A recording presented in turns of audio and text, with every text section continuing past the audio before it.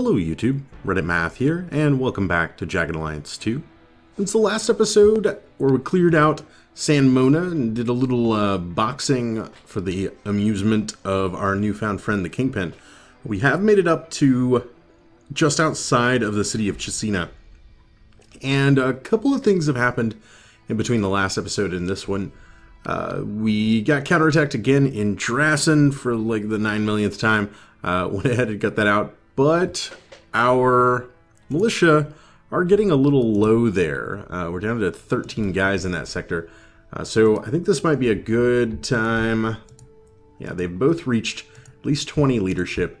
We can go ahead and trade them from practicing leadership to actually training militia. It'll cost us a little bit of cash, but they'll be able to sort of shore up our defenses there for a while. We also did purchase some additional supplies due for delivery in Drassen, and renewed the contracts of Grizzly, Bull, and Fox. Now we're primed and ready to just go ahead and push into the city, so I think that's what I'm going to do here.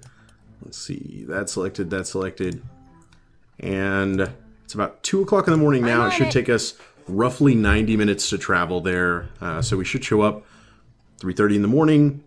I'm expecting the guards in Chitzena to be fairly tired. Things should go okay for us. We got a confirmed enemy presence. Alright.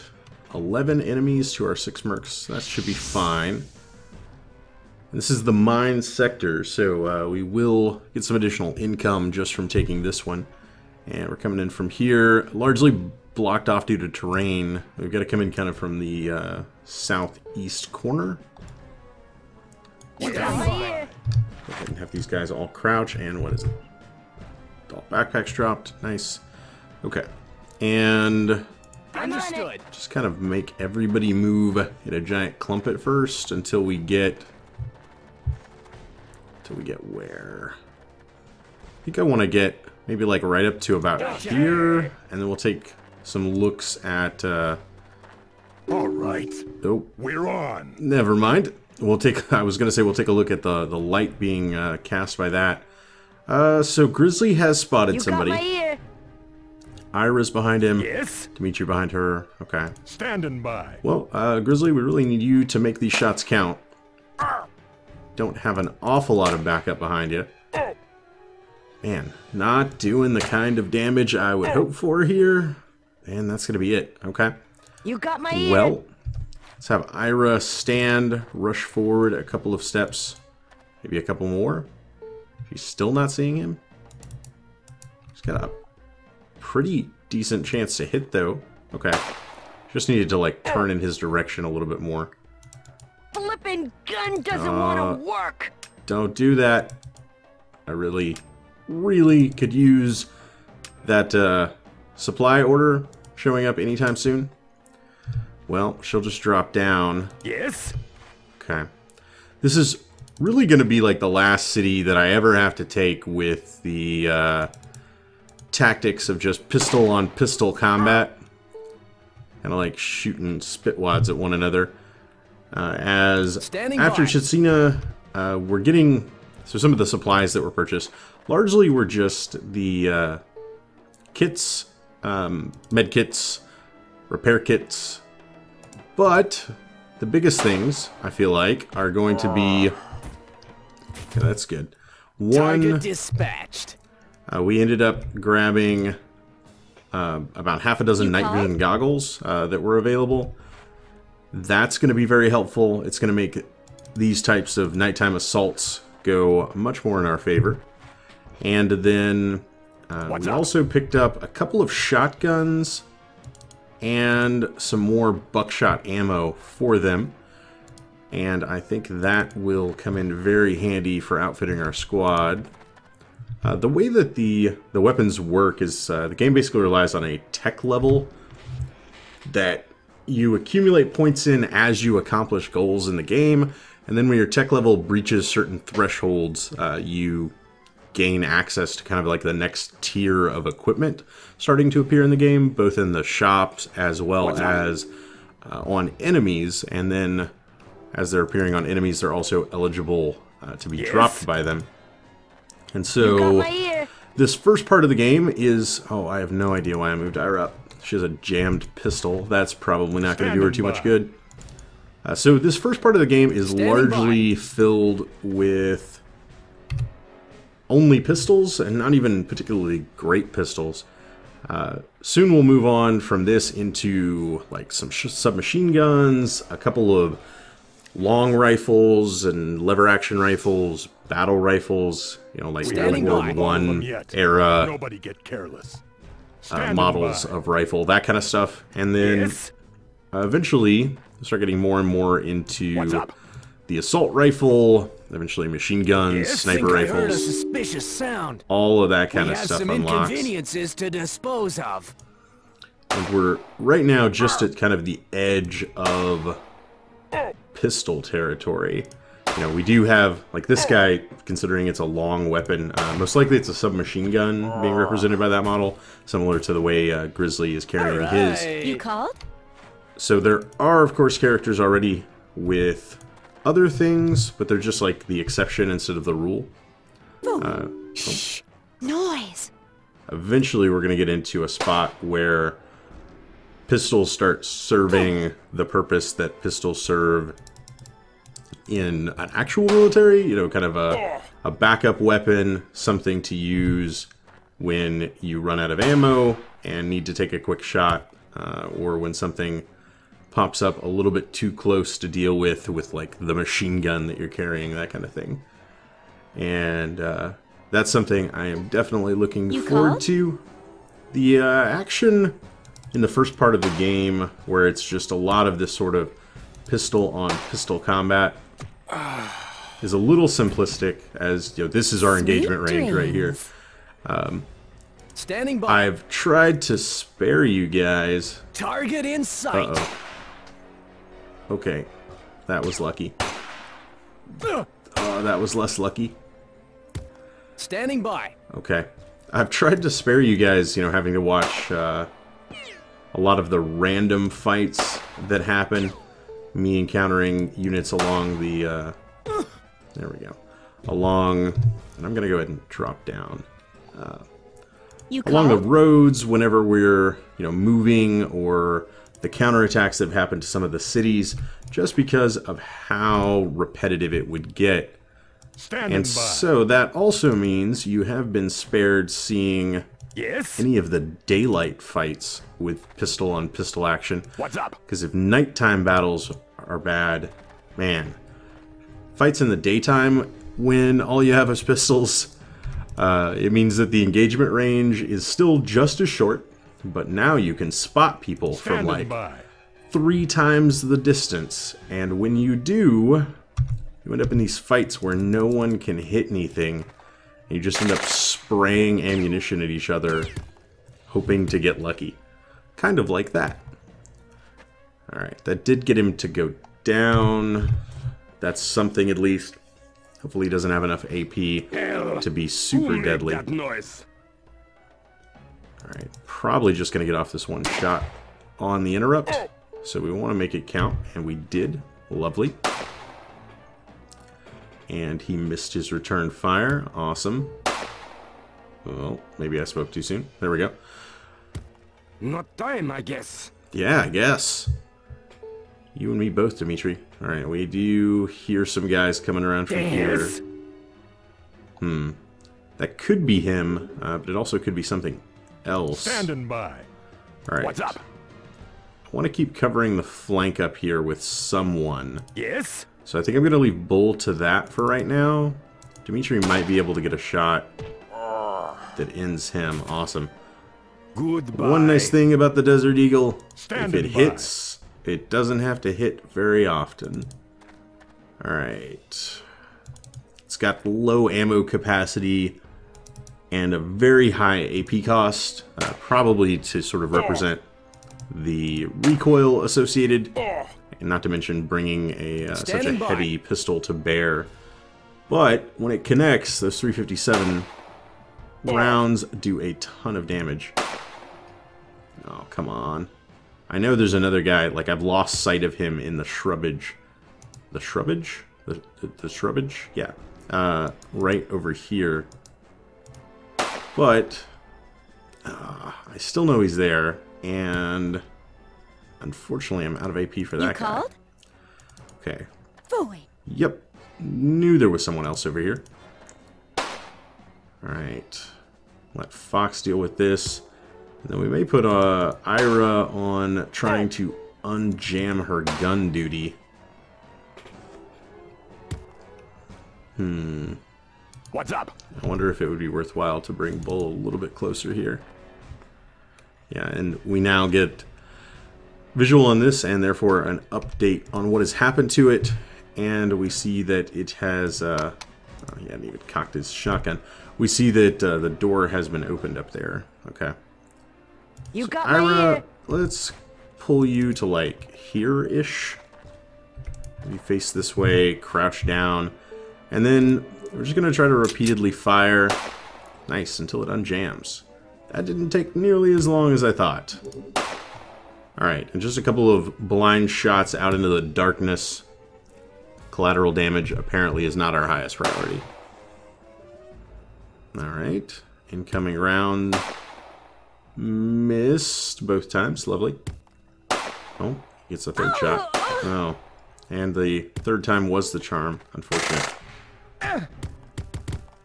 And we're not the only ones with a fully automatic weapon there.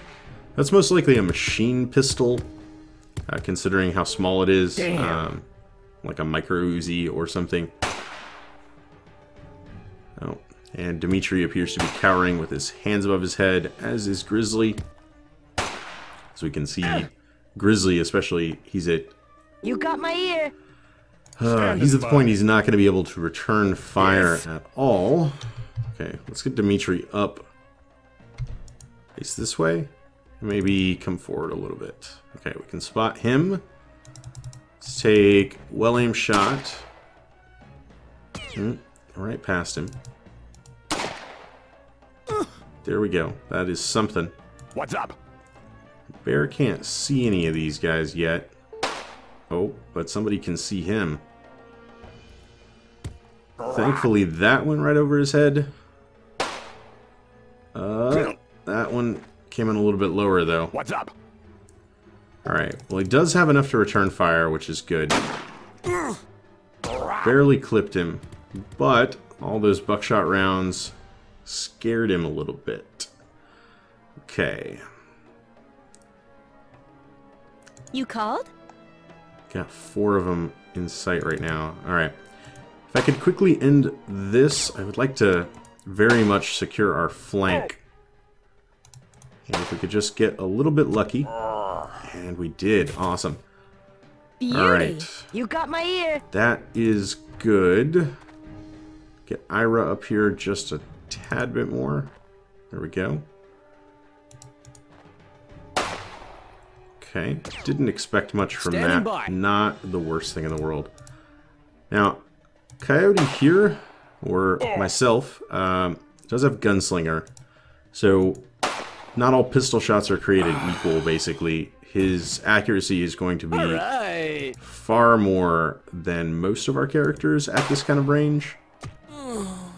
And he can pop both of those guys in a single turn. Awesome. Other than that, yeah, we might as well. No more ammo! Straight into the dirt, and we emptied the magazine. Okay. Probably don't have enough to reload. And... oh, I do have enough to reload. But I don't have an awful lot of bullets left. Okay. This is a guy who had buckshot fired at him last turn. So he's not super keen on returning fire. I'd rather not waste another round of buckshot at him, though, if I can avoid it. Grizzly still suppressed from his last turn. So it really came down to Dimitri to be able to get that one done. Unfortunately, he didn't. See if maybe a step or two forward. I can spot this guy. Take one shot. Oh, and miss. Okay. I was hoping to take one and then crouch back down. Unfortunately, that didn't work out very well. You got my ear. Alright. How about you, Ira? Let's have her crouch first. Okay. Not the greatest amount of damage, but she hit him. I have Fox inch up again. Standing by. To keep an eye on our flank. And I guess why bother having the ammo if you're not going to use it? Man, just barely clipped him again. But hopefully enough to keep him a little bit scared. Oh, not scared enough though. Was he the one with the machine pistol, or we fought two of them? Is that the best you can do? What's up? Please don't taunt him, Bull. It might not be the best he can do. He might end up murderizing you with that fully automatic weapon. Nice. No bullets. All right. Standing Good by. job, Dimitri. Out of ammo, but what was that? Crouch. Thank you. I'm gonna have him take one step up, and then. Lovely. Cool. All right, we've gotten 1, 2, 3, 4, 5, 6, 7, 8 down. There should just be 3 guys left in this sector. Anyone have first aid? Or are we all med kits now? Nope, first aid kit. Let's go ahead, grab Fox. I'm gonna have her actually patch herself up for a second. Uh-oh. You called? We did Standing by. hear something. Let's have him run over. Face this way. Crouch. Actually, yeah. You got my ear. Why not go prone? Standing by. Hey, Grizzly over here as well. Mostly so that we make patching everybody up a little bit simpler. You called? Then we could get her to stand right there. Awesome. Okay. What's up? Reposition everybody. As there should only be 3 opponents left. And Yes? I don't usually have them all, like, run into me. A lot of times there will be 1 or 2 that tend to stay with whatever their post was. So I'm hoping, at most this is 3 guys, right? Some of them got lucky. If there's Probably 1 down still here close and by, 1 I up bet. there. Or it was the same guy. You called? I don't think it was the same guy. Just quickly get these guys all patched up. And then we'll start inching our way forward. Okay, great. What's up? Bull's only got 1 shot of this stuff left, so let's try to make it count. Standing by. Not just spray buckshot off into We the have distance. some inconveniences to dispose Standing of. by. Well, didn't quite expect to run into him just yet, but that's fine. Have Grizzly come up to here, drop down, and then pop off 1 shot. Not bad, not bad. Standing by. And to finish him, nice. Target dispatched. All right, Dimitri, Yes? you need to reload, don't you? Yes, you do. Unfortunately, that mag was not full. So Dimitri probably has like 2 or 3 rounds. Lots of our characters actually are fairly low on ammunition at this point. Hopefully we've got enough to... Yes? We can just take this Standing sector, train up a few militia to take the next. I think we should be sitting pretty from all What's up? that. Once we can get Chitzena taken care of, it'll just be a What's matter of meeting up with our incoming Standing supplies. by. And then I think we'll be just fine to push on for a while further. Standing by. Okay. What's up? Yes? Maybe it was just 1 guy? Maybe like this guy was patrolling back and forth. I suppose that's always You possible. caught my ear. I'm into it. No? Nothing. Standing by. What's there? We have some Okay. inconveniences to Maybe it dispose was 2 guys. of. Let's see here. We are still within range. Oh. Maybe the headshot's just me getting cocky. Center mass. They just don't do the damage that I want them to, though. Oh, Okay. Standing by. These guys are definitely coming equipped with flak jackets at the least. Ugh, that's not a very good shot. Sometimes you'll find like a weird kind of dead angle where you can't hit the enemy. I always assume like it's an obstruction somewhere that's just not super visible to you in an isometric view. And I'll often find that just like moving one square to the left or right or forward or back, there's drastically changes the chance to hit. What's up? Alright. Yes. One guy should be left. Yes. Standing by. Let's just have our guys kind of slowly moving around. If you were actually being asked to duck walk like this around in the middle of the night, this would be extremely exhausting, by the way. I cannot imagine ever thinking that would be a good idea. Oh. Okay, he's in between us. Interesting. Also interesting that he saw us from that far out. We must attack. Thanks, Dimitri. I appreciate your enthusiasm. I truly do. Man, he got off a lot of ammo. Comes with the territory. Thankfully, Standing he did by. not manage to hit with any of those rapid fire shots that he had. Alright, get up to here, drop down, put a couple of bullets into his chest. Or right next to him on the ground, at least. Make him feel scared. No more ammo. I actually think that's, yeah, the last of his bullets. He does have Standing by. a small grenade launcher. I'm really not wanting to have to use that against a single enemy here, though. I don't think we're going to. Okay. And was that... That's it for The targets. last of them. At least for this area. Alright. A couple of keyboard shortcuts. And... pop back in here. Awesome. We do have the loyalty to start training militia, which was the crucial point. Sometimes you'll end up taking sectors and not have the loyalty yet. I expect we're... They mine all day for the queen. She keeps a man spy here to watch them. Okay. I expect we're probably going to run into that whenever it comes time to take, like, Cambria, for example. It's such a large city that will probably only gain a small percentage of loyalty from taking one sector, and we won't be able to train any assistants right away. Name's Carl. I'm the head honcho underground. Hi, Carl. So Carl is the mine foreman of the city of Chitzena. Looks like you're the boss now. Don't mind at all. I'll see how much support you got amongst the men and put them to work immediately. I want you to know that we'll be doing this for you to help speed things up. The sooner you get rid of her and bring peace and prosperity to Arulco, the better. Well, thank you, Carl. You know, every once in a while when it's quiet, I just close my eyes and pretend that she's dead and everything's peaceful again. Yeah. Okay.